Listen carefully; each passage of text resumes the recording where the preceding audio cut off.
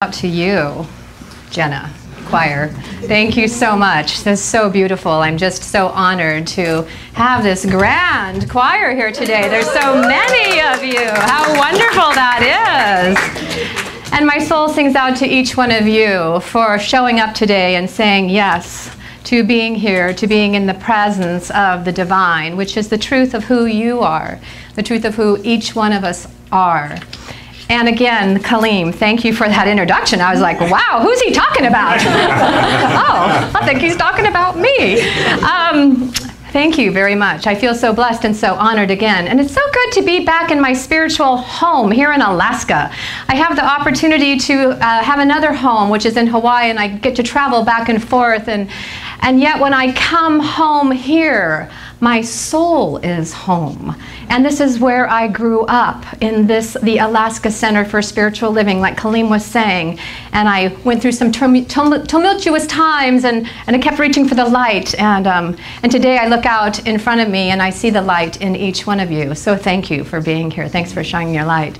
And for those of you watching today on our YouTube channel, we welcome you and thanks for pushing play. And I hope today that you hear something that reaches your soul, and that your soul feels a little bit more home today also. So Reverend Dawn shared with me, gosh, several weeks ago, maybe even a couple of months ago, the theme of today's topic. And today's topic, the theme that we're talking about this month in June, is around empowerment.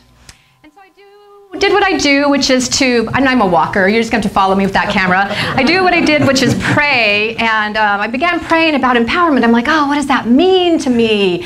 I'm feeling into it, and I'm praying some more, and I'm praying while I'm walking, and I'm praying while I'm singing, like the song talked about, and I'm praying, and nothing's coming. And I'm still praying, and I'm like, I'm ready. I'm ready for the enlightenment. I'm ready for the download from Spirit to tell me what I'm supposed to be talking about on Sunday. And so last week, it's early in the morning, and I'm having some quiet time, and I'm reading. And I thought, oh, you know, I'm feeling like I might want to read something new. And so I get up out of my bed, and I go to my bookshelf, and I'm looking, and I'm looking, and I'm looking. I'm like, oh, there's a book that I ordered 6 months ago. Maybe I'll read it. And my friend Anne, who's actually in the audience, thank you for being here today, Anne, she's been hounding me for years now. You know Brene Brown? You should be reading Brene Brown. She's this great speaker, and she's got books, and I think you'd really, resonate with her. And so I ordered off of Amazon. I pushed play like 6 months ago, and I ordered this book, and I put it on my shelf. Well, last week, I'm still wondering what I'm going to be talking about, and I pulled it off my shelf, and I opened up the book, and in the very first chapter, she talks about this idea of courage, and she talks about this idea of compassion, and she talks about this idea of connection, and I'm like, those words are really familiar to me. Where have I heard those words before? And suddenly it goes click, click, click. And I'm thinking visioning. I was visioning earlier this year for the New Year's Visioning Tele-Retreat with Ray Jordan, who's a good friend of ours. If you don't know her, she's with Higher Vision Institute down in Alameda, California. And every year she does this visioning retreat for 2 days around the new year. And it's an opportunity to go deep.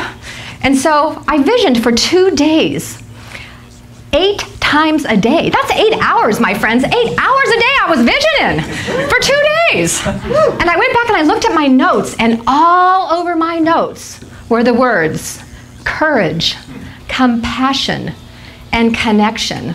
I'm like, hey, did she take those from me? And I thought to myself, courage, compassion, and connection.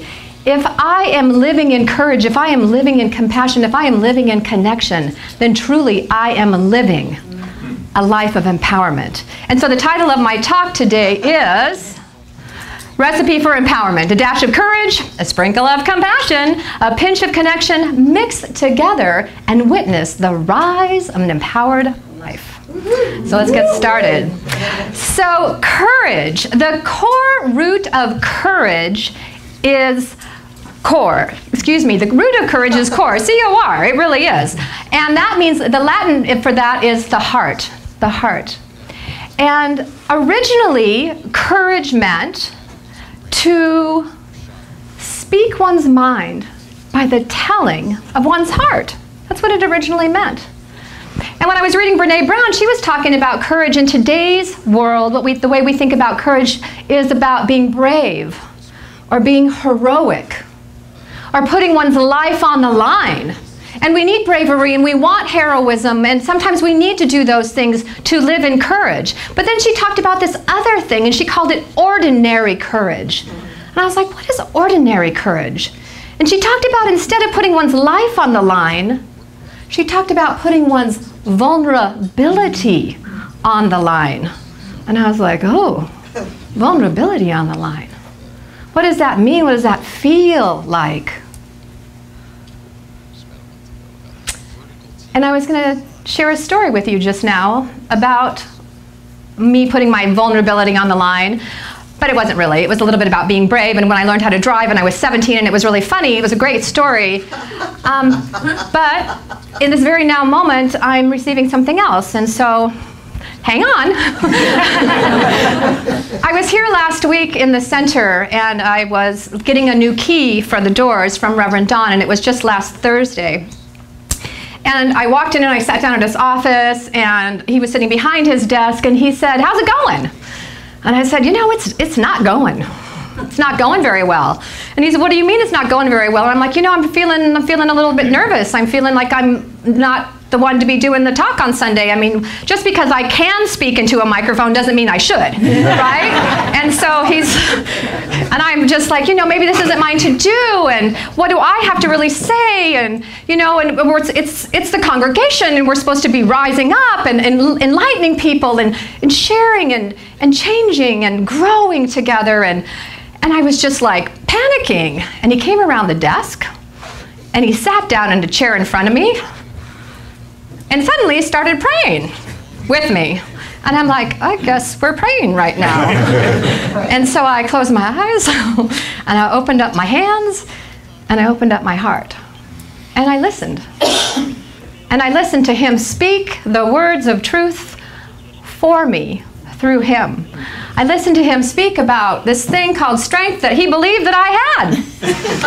I listened to him speak about the ability for me to just allow the Spirit to move through me, and if it was moving through me, then perhaps you might catch it and it might move through you. And so I said yes to that prayer, and I felt different, and I felt a change come over me, and I felt vulnerable, but yet I felt strong.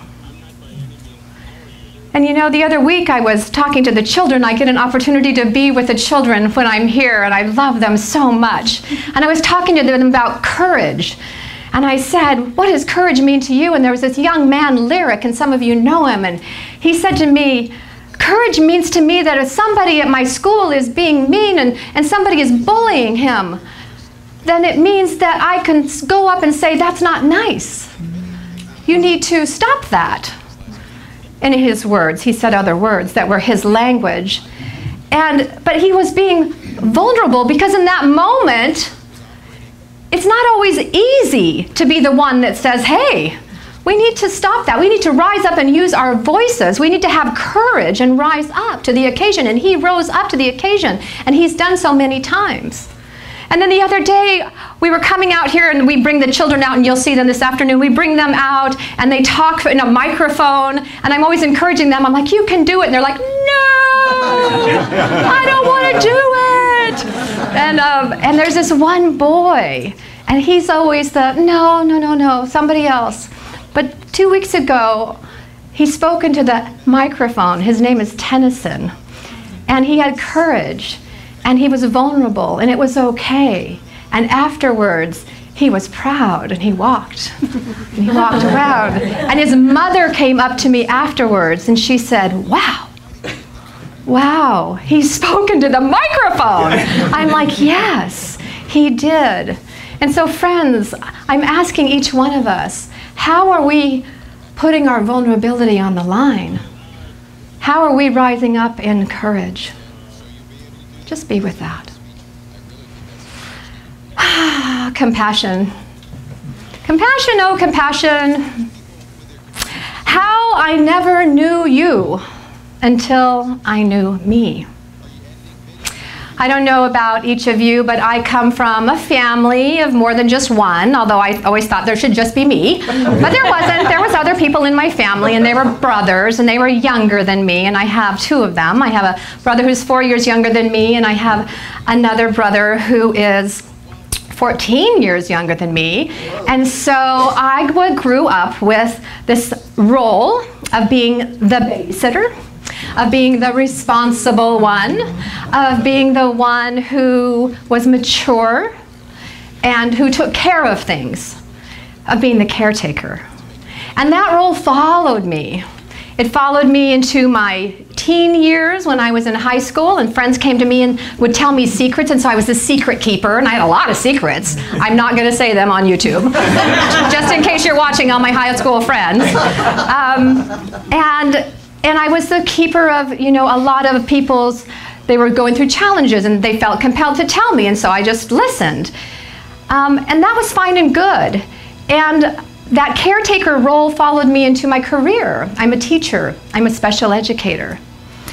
But it also did some other things to me, and it followed me in a way into my life where I was caretaker for so many other people, I forgot to take care of myself.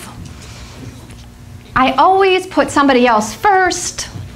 And so this idea came out of me not in the most positive way. And I speak openly. I speak openly in public about my journey of recovery. And I speak openly about it because it is important for me to speak and know the truth of who I am. And if I can know the truth of who I am, then perhaps you might hear something for yourself. And so the last time I was speaking from this pulpit, I spoke about my beloved called Angie. Her name is Angie, and I shared a story. And for those of you who weren't here, the title of the talk was Dancing with the Divine. And for those of you who are watching on YouTube, and for those of you who want to watch that talk and plug in our YouTube channel, you can go and YouTube it. And I bring up Angie because she was the person who taught me about compassion for myself. She was the person who asked me to look at my heart so that I could get to the heart of the matter and see what was underneath, to see what was the matter. And she was this person who guided me into to seek out professional counsel. And I was like, oh, there's professional people out here in the world who could help me. Perhaps I will ask for help, because it's not what I did. I didn't ask for help. I was of the mindset that I've got this. Do you know those people who are like, I've got this, people, I've got this, I can do this. We're all that strong people. And I wasn't at that time. I wasn't strong enough. And so I sought professional help. And the professional help people said, perhaps you might look at treatment. And I thought, oh, I don't know, maybe I should look at treatment. I don't really know. I'm not doing this very well on my own. So I sought treatment, and I went to a treatment center, and I learned about myself, and I learned about the addiction that I have, which was the addiction of alcohol. And I learned that it was a disease. And that's all good and fine, and that's for another story, another time. But that treatment center guided me to the rooms of Alcoholics Anonymous. And you know what? The rooms of Alcoholics Anonymous, you know where they guided me to? They guided me to spiritual counsel. And they said, perhaps you might look at your spirituality. And I'm like, I don't even know what that means. And guess where I landed? I landed right here, the Alaska Center for Spiritual Living. How did that even happen? I don't know. But here I am. This was like a long time ago, like 12 years ago. I opened up the door one day and I'm like, hey, there's a class that's being taught here. It's called Foundations, and perhaps I'll take it because my friend Reverend Rachel Hollander said, you know, it's kind of a great class and I think you might like it. And so I did. And through taking that class and then through walking in these doors and sitting where you're sitting, I learned about the truth of who I was, which was I was the light of the divine. And I was like, I don't know what that means, but I learned about this thing called compassion. Compassion for myself. Now, we have a slide. Somewhere's my slide person, Joan. Pema Chodron, she's an American Buddhist, and she says, compassion is not about the relationship between the healer or the wounded. It is the relationship between equals. And she further goes on to say that only when we can know our own darkness can we then be there in the darkness with others. And compassion becomes real. It becomes real when we recognize our shared humanity. When we recognize our shared humanity, compassion is not about the wounded and the healer. When I came here last weekend and I was talking to Reverend Don, he wasn't looking at me from the wounded, I'm the wounded, and he was the healer. He was looking at me through our shared compassion, our shared humanity. He knew the truth for himself, and he was being the mirror so that I could see myself in his mirror. And I was like, wow, that's an awesome mirror. I was looking at me through him. And I had some compassion for myself. And friends, I just ask us, how are we showing up as compassion for each other and for ourselves? How is that looking for us? Can we put down the I've got to do it all? Can we put down the I have to be the one in control? Can we reach out? Can we seek counsel? Can we tap in, tune in, and take a deeper dive into what our souls are calling us to be? I say yes to that. I say yes to that. I'm going to show you a video in a moment that really touched my heart earlier this week. But first, I moved to Anchorage several years ago now from Fairbanks. Can I just tell you, it was a little cold up in Fairbanks, and so I was moving south. I was moving south to find the heat. And look where I landed. I landed right here in Anchorage. It's a beautiful thing. And I didn't have a job. And so I did some waitressing because that's what I knew how to do, and that's how I'd gotten through college. And so I was this college graduate, and I had a degree in in social work. And but somehow, some way, I got a job, and I got a job with the Anchorage School District. I'm like, hey, I work for the Anchorage School District, and I was a teacher assistant. And I walked into my classroom on the very first day, and the Anchorage School District job that I had was called the ACT program, Adult Community Transition. And we worked with these delightful beings, and they are people with intellectual and developmental disabilities. And I was like, wow, they are really trusting me. I'm like going to be in this classroom with some really amazing people. And so I went in my very first day of school, and I watched, and I listened, and I interacted. And about halfway through the day, the teacher comes up to me, and she's like, wow, how long have you been doing this line of work? I'm looking at her. I'm like, what do you mean? She's like, well, how long have you been in this field? Half a day. And I looked at my watch, and I'm like 3 hours and 45 minutes to be exact. Like, I'm not. And she's like, no. And I'm like, yes. And she said, you're a natural. And what I know is that I felt in that moment this deep sense of connection.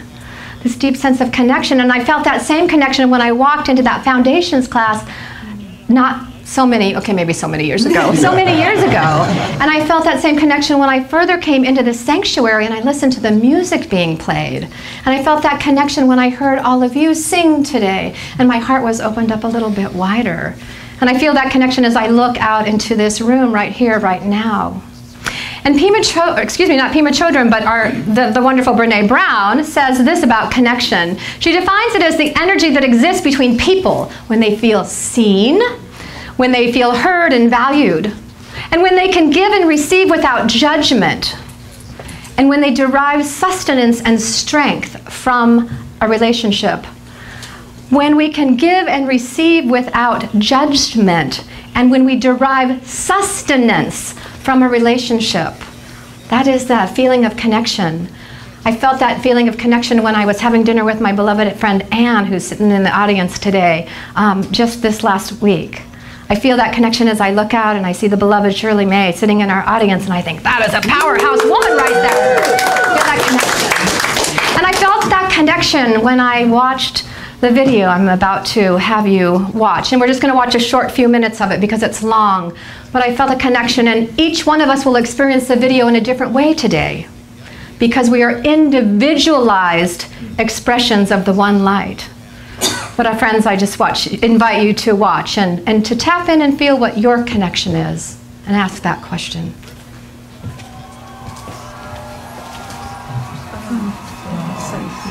And just crank it up a little bit. Yes, this is amazing. And this has been on YouTube, and it was recently shown, so you may have seen it. welcome. Hello. Welcome to America's Got Talent. What's your name? I'm Cody. Hi, Cody. How old are you? I am 22 years old. Who are you, miss? Who are you? I'm Mom. Oh, I'm hi, Tina Mom. Lee. Hi, Tina. How are you? So, what are you going to do here for us today?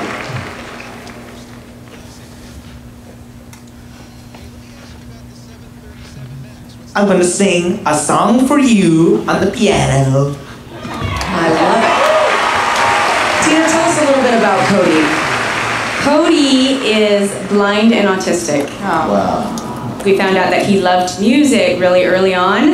He listened and his eyes just went huge. And he started singing. And that's when I was in tears, because that's when I realized, oh my gosh, he's an entertainer. So, yeah. Through music and performing, he was able to withstand living in this world, because when you're autistic, it's really hard to do what everybody else does. It actually has saved his life playing music.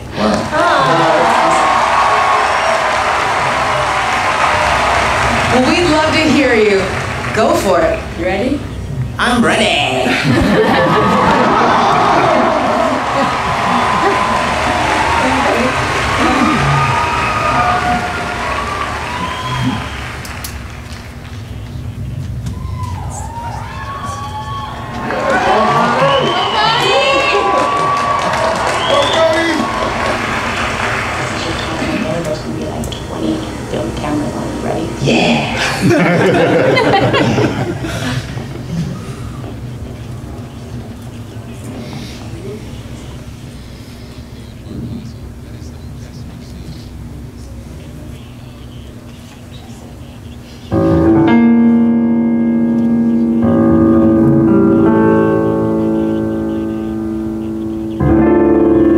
I've been to so many places in my life and time. I've sung a lot of songs, and I made some bad runs. I've acted out my life on stages, 10,000 people watching, yeah. We're alone now, and I'm singing a song to you. I love you in a place, oh, there's no space or time. I love you from my life. You're a friend of mine. But when my life is over, remember we together. We're alone now, and I'm singing a song to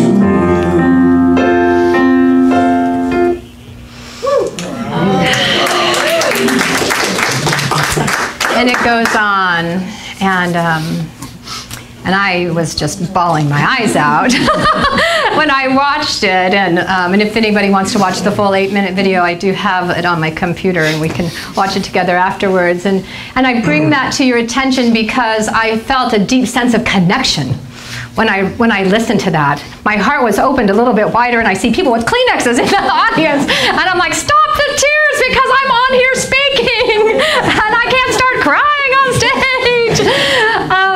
And so friends, it's that sense of connection, it's that sense of compassion, it's that sense of courage, it's that sense of putting our vulnerability on the line. And so I ask you today, are you willing? Are you willing to tap in and tune in and put your vulnerability on the line? Are you willing to reach out in compassion and recognize our shared relationship with each other, our shared humanity? Not that we're the wounded, not that we're the healers, because what's happening on the outside isn't necessarily what's happening on the inside. On the inside, we are one. We are divine, and we are whole and wholly connected. We are in this place, on this place with one another for a divine and holy purpose. And that purpose is to shine. And that purpose is to rise up in love, as love, for one another. And it's to do so in community. So again, friends, when we rise up in courage, when we rise up in compassion, when we rise up in connection, we are rising up in spirit. And when we rise up in spirit, we are rising up in love. And friends, I just know right here and right now, we are rising up. We are. Amen. Ashe. And so it is. And he did get a golden buzzer. I don't want to ruin it for anybody, but golden. And I think Jenna's got a song for us. Yes.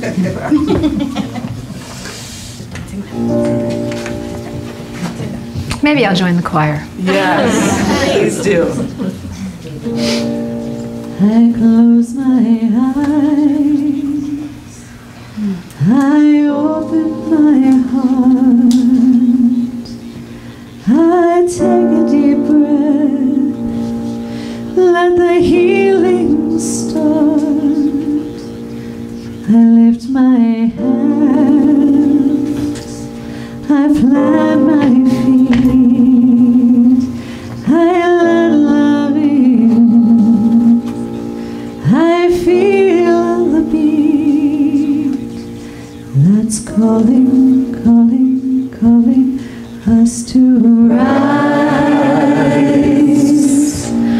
rise, Spirit, rise up, rise in me. I ready my soul, I clear my mind. I'm here and now, in present time.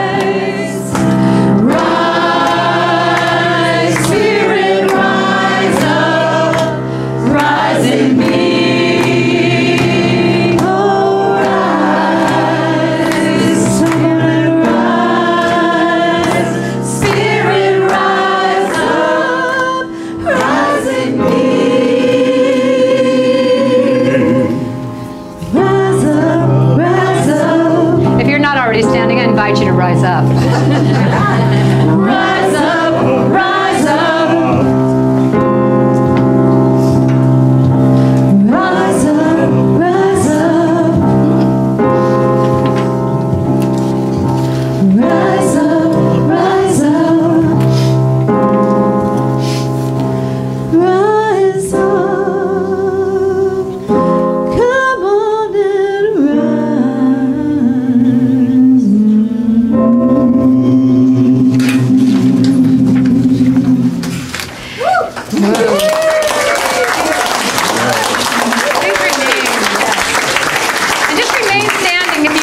and if you're so able, and if not, please have a seat. But if you're able to, just rise up. Please remain standing. Because we're going to rise in prayer together this whole and holy day.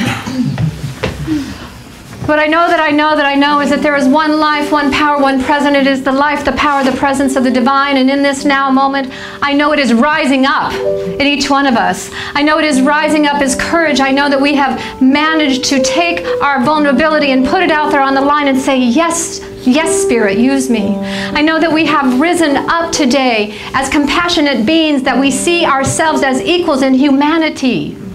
I know that this whole and holy day, that we have risen up in a sense of connection and community right here in this whole and holy room, and it goes out before us and it shares that love and that light in the world. That we have said yes to rising up in love. That we have said yes to rising up as love. That we have said yes to being the vehicles. Yes, friends, all of us, the vehicles of that love. That we have said yes to rising up.